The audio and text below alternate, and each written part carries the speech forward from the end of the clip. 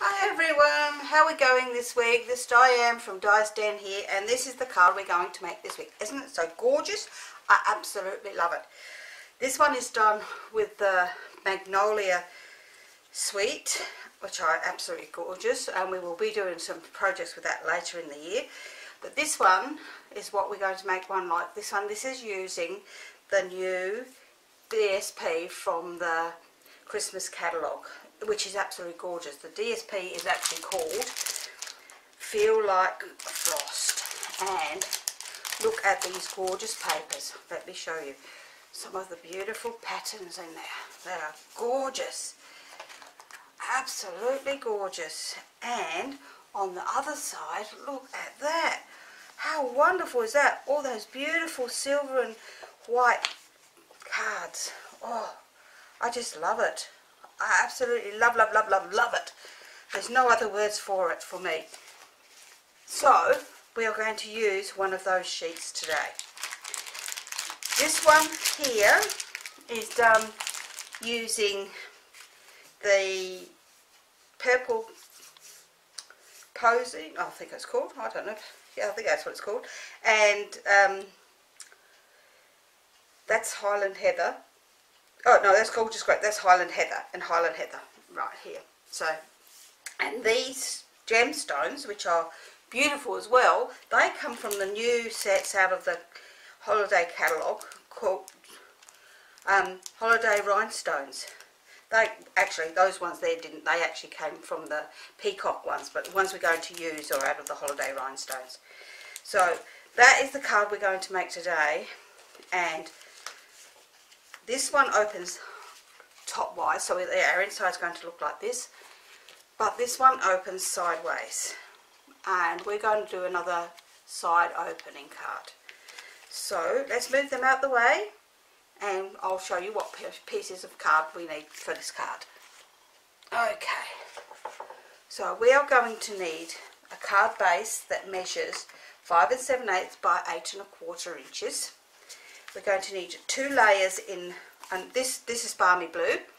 This is Night of Navy, and we're going to need 2 layers of 5 5/8 by 3 7/8.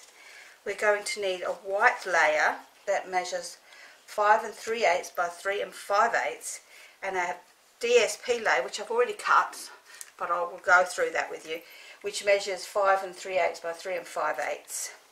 We also need another strip for the inside, which measures 5 3/8 by 1 inch, and then we need 2 more rectangles. Now I'll give you the measurements of these, but I'll show you what I did. These measure 2 3/4 by 4 1/8 and 3 inches by 1 1/2 inches.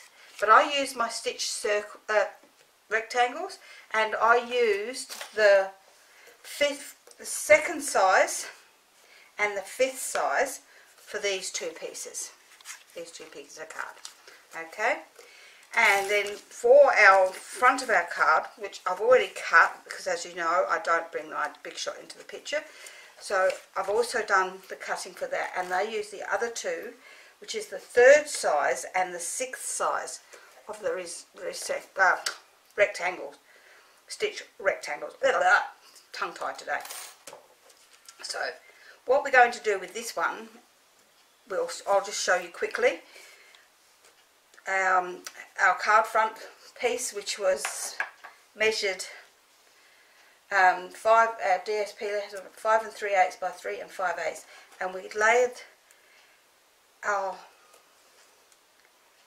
rectangles on like so, and pop them through the big shot, so that we only needed one piece of designer series paper, and we know that all these layers are going to line up beautifully.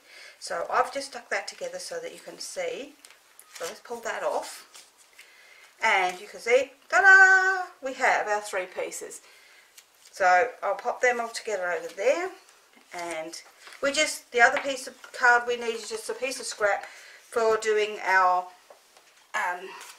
sentiment at on the front of the card here.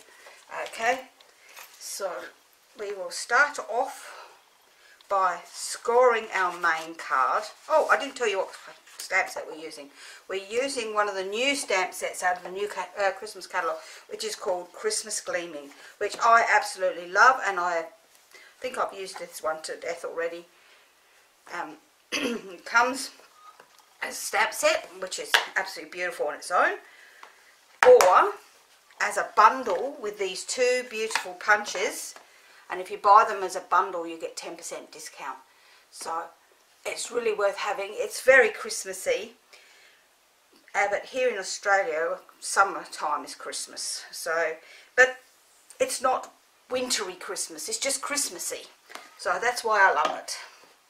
So we're not going to be using the punches, only the stamp set, so I hope you enjoy it. And we're only using three stamps out of that, and that is Deck the Halls with Boughs of Holly, Merry Christmas, and this filigree pattern at the top here. So, okay, let's bring our scoring board in, and we're going to score our cardstock along the long side at the 4 1/8 mark, which I've already done, but I'll do it again with you. Okay, and we're going to then pop that out the way. We're going to fold and burnish this over, and that's our card base. So we will now start on our outside of our card with these 3 pieces out of the middle of this DSP and our 2 other pieces of cardstock, and we're going to glue this piece onto here. So that one's empty. I don't know why my mum keeps putting it back but never mind, I won't tell her.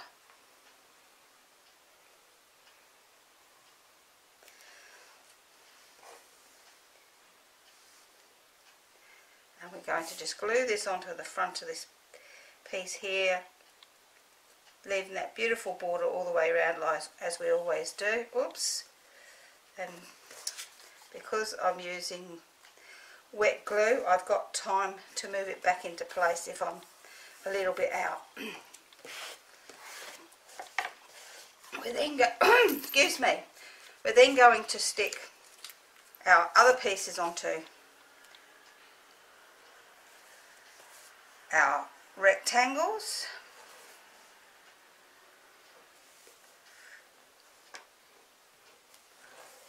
and at this stage it doesn't matter which way up they are, as long as we just get them all nicely into the middle of each piece.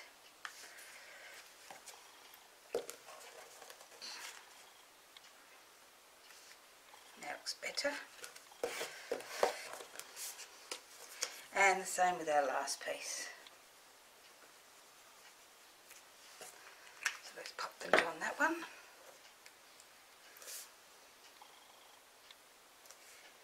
And we've got them all, oops, that one didn't stick, all stuck down nicely, like so. So we have our 3 sections, how gorgeous do they look, and we're going to then glue this one the correct way up. So we need to just check which is the right way up.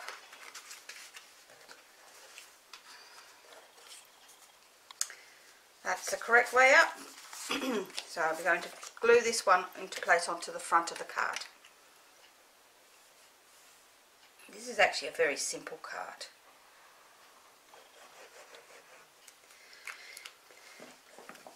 And my purple one is actually my first card for my Heart of Christmas blog hop.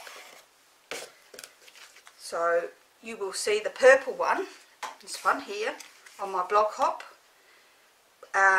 which would have been, by the time this would have been on the 21st of August. So so they're going to go like that. Now we could either lay them flat like so, or in my case I'm going to use some, what do you call these things? Dimensionals to place on the back.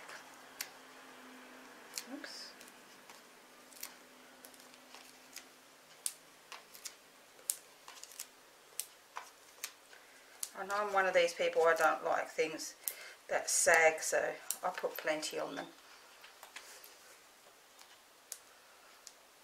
Oops, come on.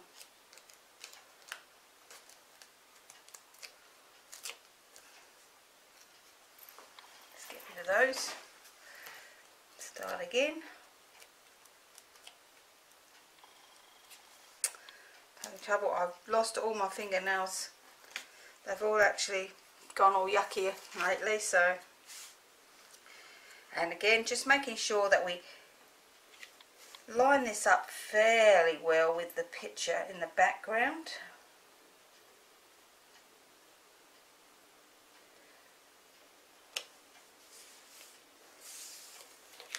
Okay, and then we're doing the same again with the next layer. So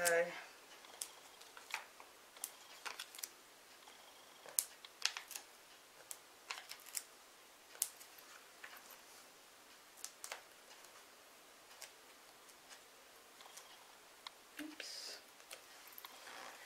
And we'll pop him on the top.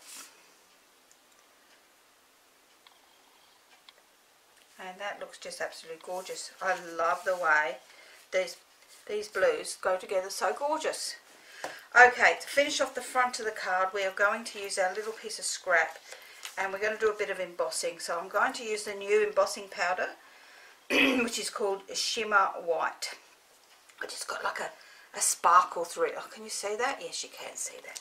So let's get our piece of card here, and our Versamark. And we're going to ink up our Merry Christmas. Oh no, I didn't use my,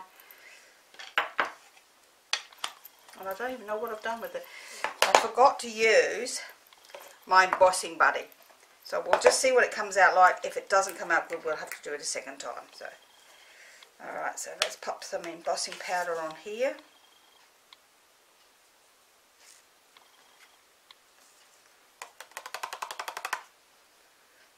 It's looking a bit icky. We'll see what it comes out like.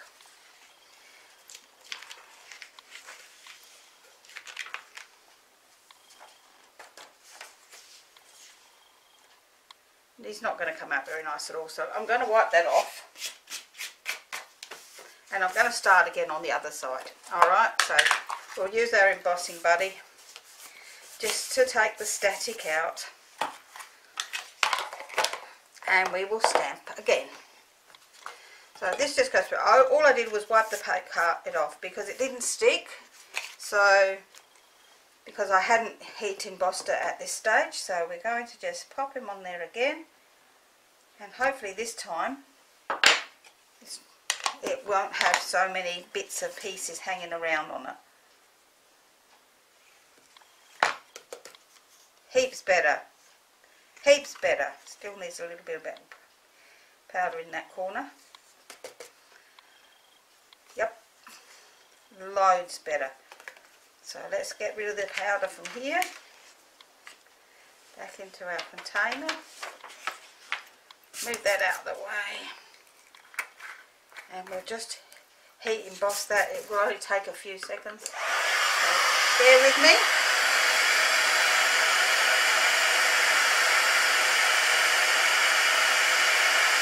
You can see it changing colour right along there.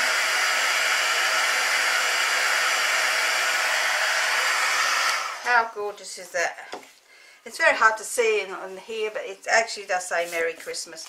Now, I found the best way for this one is an old punch called the Classic Label Punch. And because of the shape of it, it fits in there. It actually fits beautifully. So we're going to pop this in. Oh, wrong way up. Going to pop this in here and line it up, top and bottom, and punch it.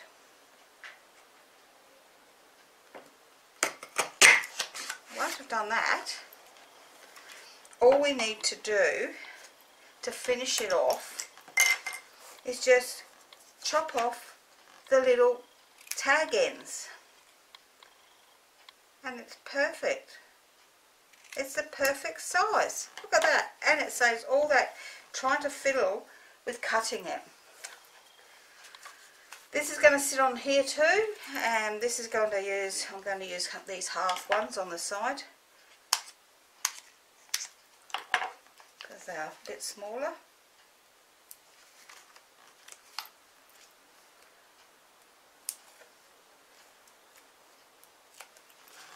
And we're just going to pop him down in this bottom corner here. Oops. Straight. Okay, that's the front done except for our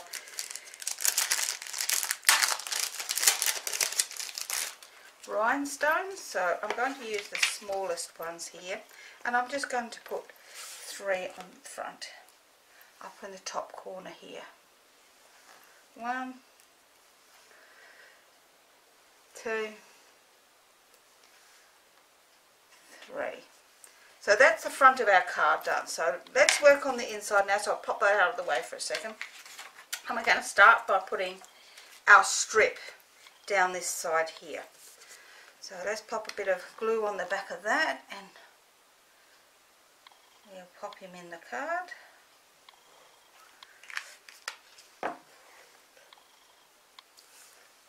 And this will go top to bottom. And I've left it, a quarter of an inch gap down the side there.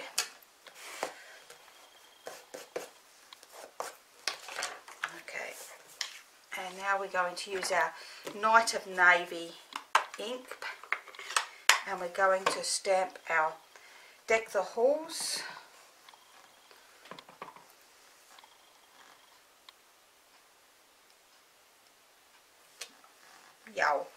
Yowza, that's just beautiful. A little bit offset. No, it's not actually wonky, it's my paper that was wonky. Then I'm going to pop my filigree at the top here, and then I'm going to turn it around, and I'm going to do it the same at the bottom. Because it is a different pattern either side, that's the reason I turned it around. Okay, then we're going to just glue this onto our blue layer.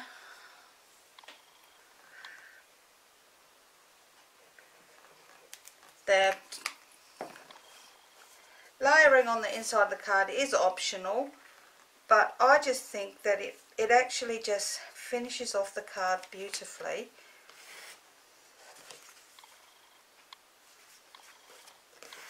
To me, it just frames the inside of the card against the white onto the light blue, against the light blue to dark blue to white. It just stands out, and I love that standout look.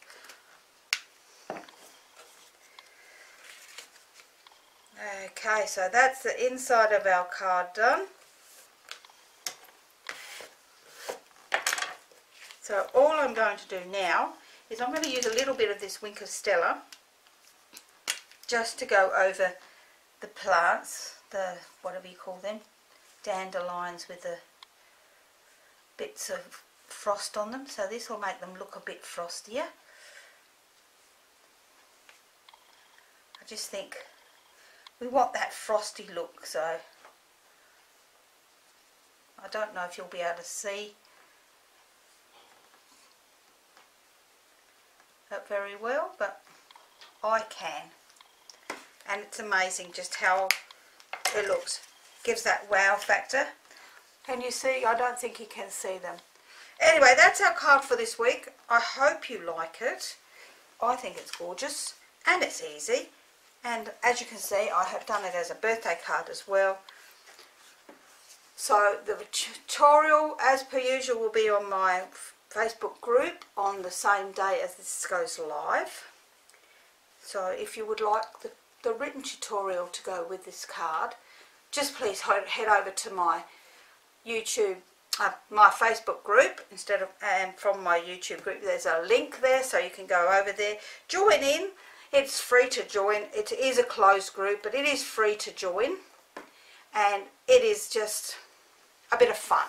and I'd love to see your creations. I'd also love to know what you think, so if you are on here, please leave me a comment down the bottom, or a thumbs up or down, whichever you prefer. I don't mind. I'm not offended either way. If you don't like the way I present, that's fine. You know, everybody's different. So I hope you've enjoyed today's project, and I will see you again next week. Bye for now.